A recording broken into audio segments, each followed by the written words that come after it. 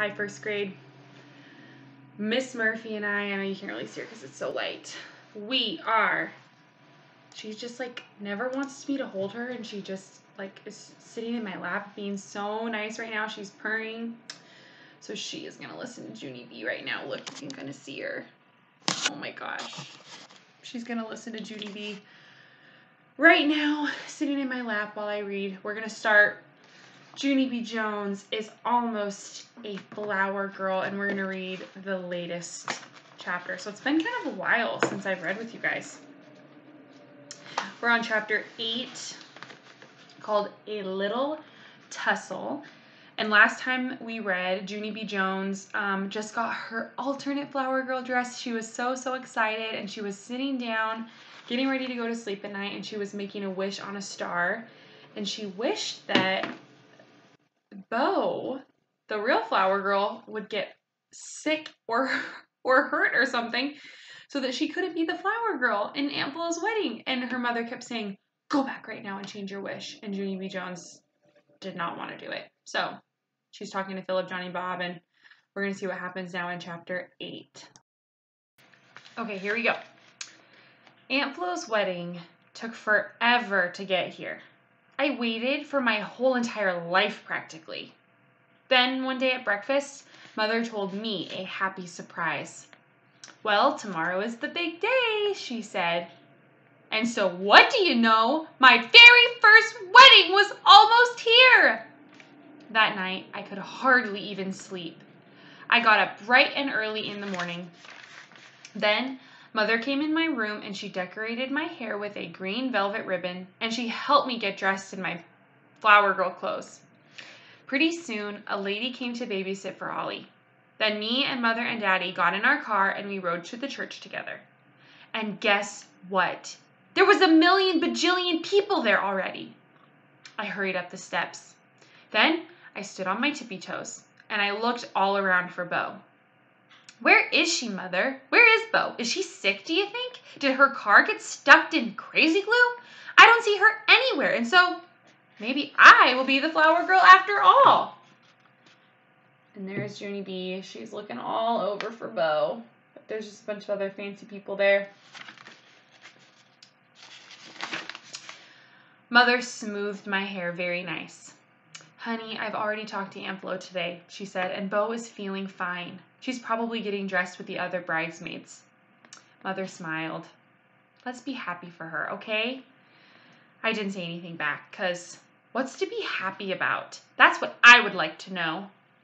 After that, all of us went inside, and a man named Usher holded out his arms, and he walked Mother to her church seat.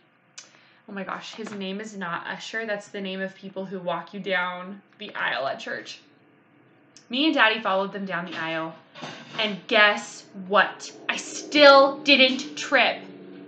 3 ladies smiled at me. I smiled back. Hello, ladies. See how good I am walking down this aisle? Too bad I'm not the flower girl, right? My voice sounded loud at the church. I like that kind of loud voice. After I got to my seat, I smoothed my dress very nice. And guess who I saw? I saw my Grandma Helen Miller. She was sitting right in front of me. I tapped on her head. Grandma Miller, it's me. It's your grandgirl, Junie B. Jones. Look how grown up I am being, Helen. Then Grandma smiled and winked, and she said, don't call her Helen. After that, the organ started playing real loud, and everybody stood up. Oh, it's hard to turn the pages when Murphy's like, oh my gosh, she's clawing me. And everybody stood up. Then all of us looked at the back of the church, and what do you know? I saw Bo. She was walking right down the aisle, and she was throwing pink flower petals on the floor.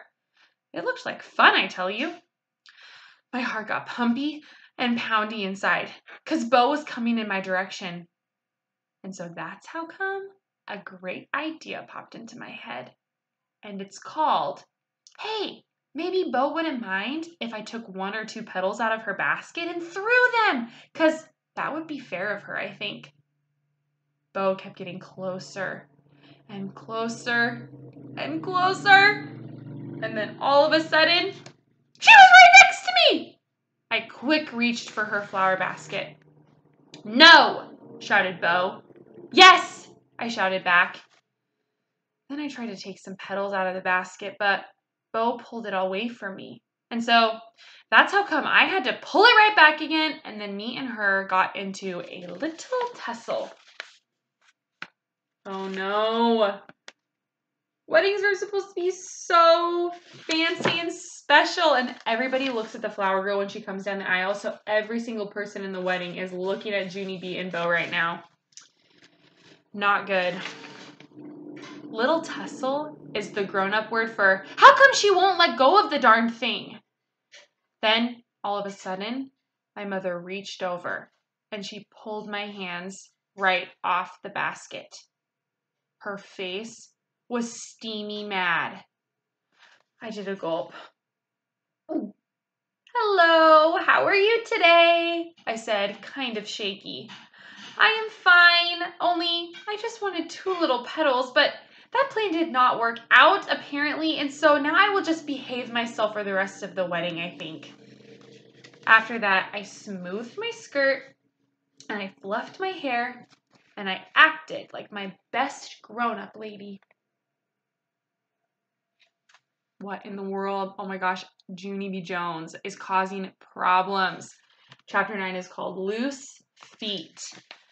So after the wedding, Junie B. Jones is going to go to the reception, which is basically when the bride and the groom come out and they sit down at a table and they have a dinner, and then it turns into kind of like a big party. There's like dancing and stuff. And remember, Junie B. Jones is going to sit at the bridesmaids table. So we're going to see what's going to happen. If you have predictions, let me know.